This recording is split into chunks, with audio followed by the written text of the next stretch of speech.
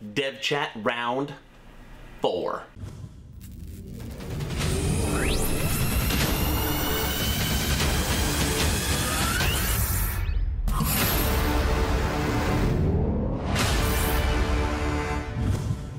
Hello everyone, and welcome to Action RPG. I'm your host Aaron, and for today's video we're headed to the world of Last Epoch. Mike, the good old developer from 11th Hour Games, held his normal 1 PM Q&A live stream on Twitch, which means I get to bring you my new series Dev Chat, and this is Dev Chat Round 4. As always, I will share my thoughts. Please feel free to share yours in the comment section below, and don't forget to subscribe to support smaller channels. Alright, let's jump right into this. The first question that caught my attention was around trading.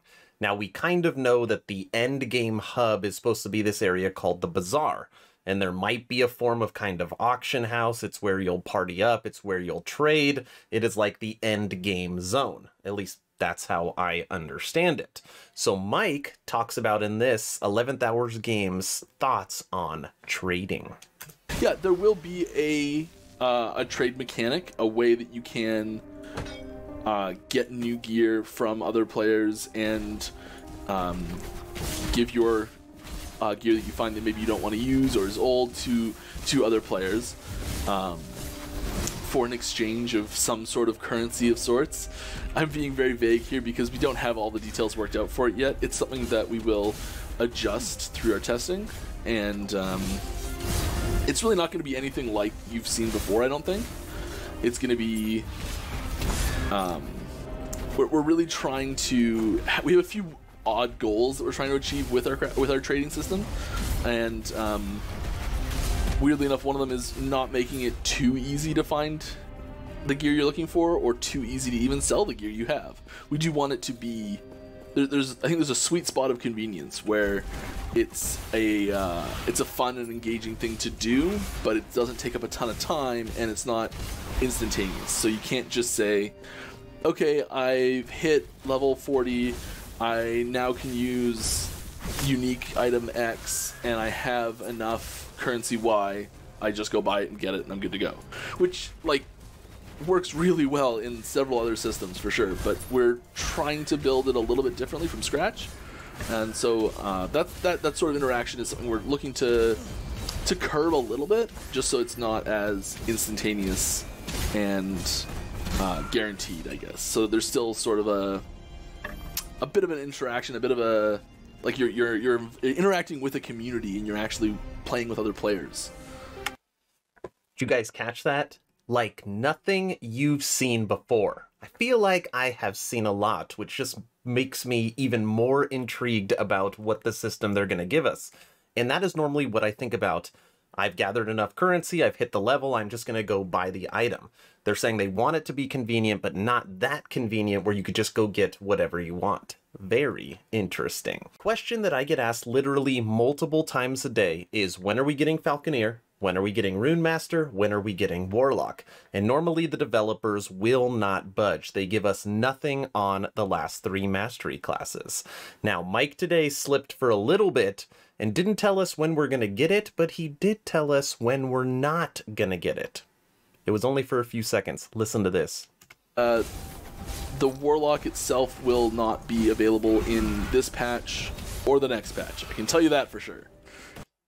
The next 2 patches, we are at least not getting the Warlock, which would mean we're likely not getting the Falconeer or the Rune Master. During Mike's live streams, you normally don't see him like light up with excitement, but this question you can tell he really wanted to answer, and then he kind of reeled it in. Somebody asked him, do they plan on implementing puzzles? Listen to this. That's a really interesting thing. Okay, so there's this is a bit... How far behind am I? Oh, I'm so far behind. I want to answer this question in detail based on like a little anecdote, but it's too much.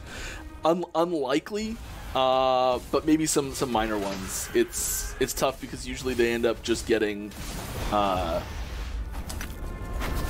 the solutions get spoiled, or if they're randomly created puzzles, they can sometimes be too tough for people. That sort of stuff. No puzzles in Last Epoch. I hate to be the bearer of bad news, but I've been saying this for a while just based upon Mike's reaction to the same question that happens every single week. People keep asking, when are we getting a skill tree for stances? And this is Mike's reaction. Yes. Yeah, I'm sorry. Bad news. Bad news bears.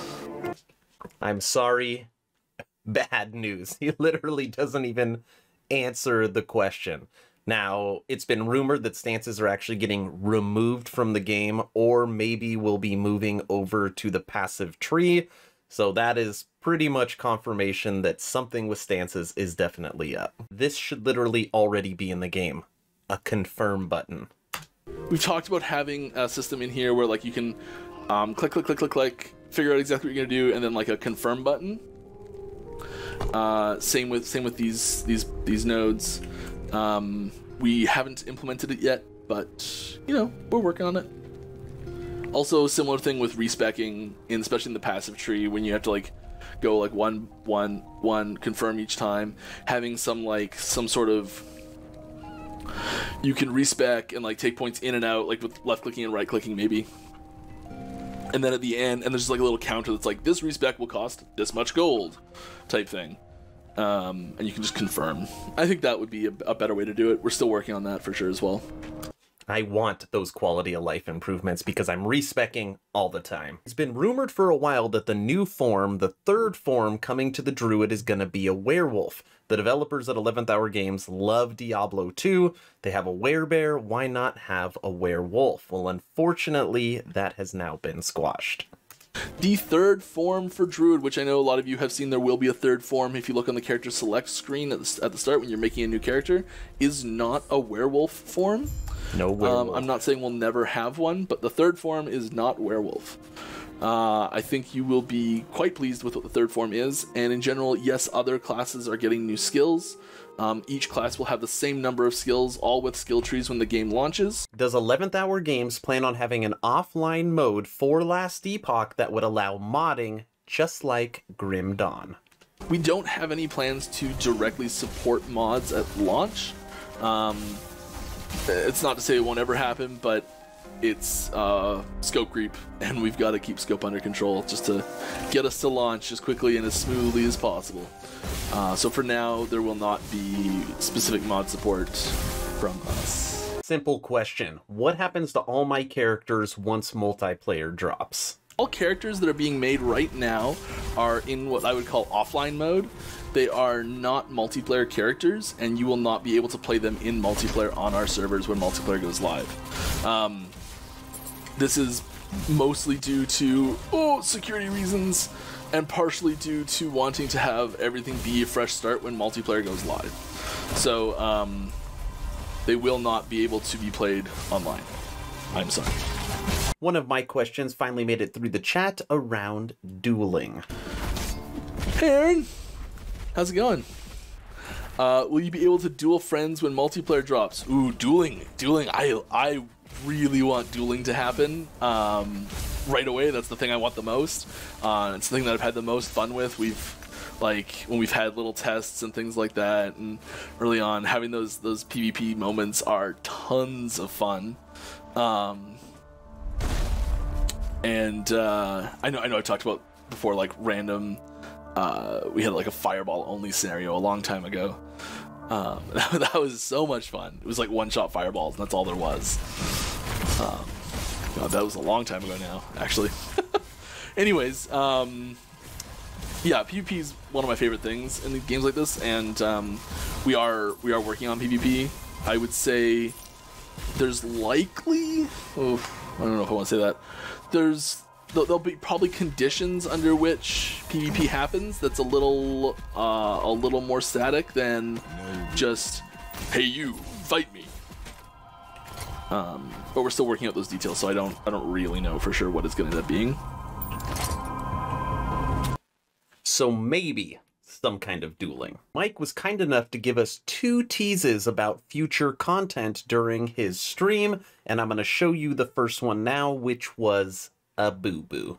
Okay, I'm just going to open my skills panel here, one sec. Oh, what's this? Yeah, this is a concept art for an updated skills layout. A little bit more clear, so this...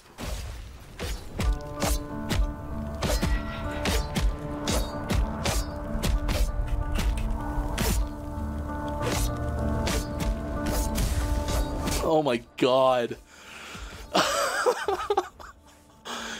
Judd just got me really bad, guys. As soon as I put that up, he just messaged me in all caps. No, no, don't show that, don't show that. I could feel the sweat just like built up immediately. Oh my god. It's the second, Judd? It's the second.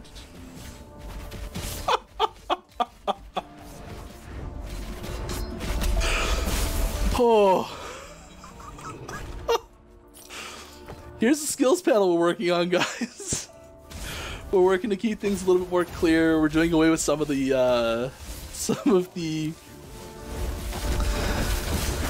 oh, gotta calm down a little bit. Doing away with some of the extra screens, like when you click to specialize a skill, instead of taking you to a new screen, it just highlights the ones you have available here. There's gonna be a search bar in this screen that lets you look into skills a little bit more clearly. It also lays them out in how you unlock them a little bit better, so the ones that are unlocked through your passive and the ones that are just from your character levels. Whew. Last but not least, the second leak that Mike gave us is a new summoning skill coming to the Primalist. Check this out. Okay, I'm just gonna open the tooltip on my new ability here, this Thorn Totem ability. Wait. What's going on? Oh, it is there. Yes. Oh, look at this wonderful Thorn Totem ability that I have.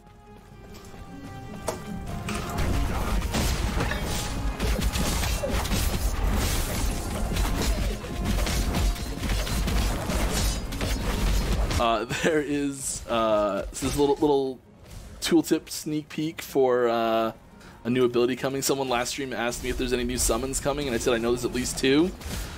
Well, here's one of them. All right, everyone, that's the video. I hope you all enjoyed Dev Chat Round 4. Shout out to Mike. Thank you for continuing to have your Friday live streams. You are answering so many questions for the community. If you have a question for Mike and you want me to ask him, let me know in the comment section below. If you have not joined the official Action RPG Discord, please do so. We are now over 800 members, great conversations every day. The idea is to create a gaming community that could jump from game to game together, so you never start the server alone. Link for that Discord is in the description. Thank you all for watching this dev chat. Stay home, stay safe. Do not forget to join the official Action RPG Discord. Aaron, out.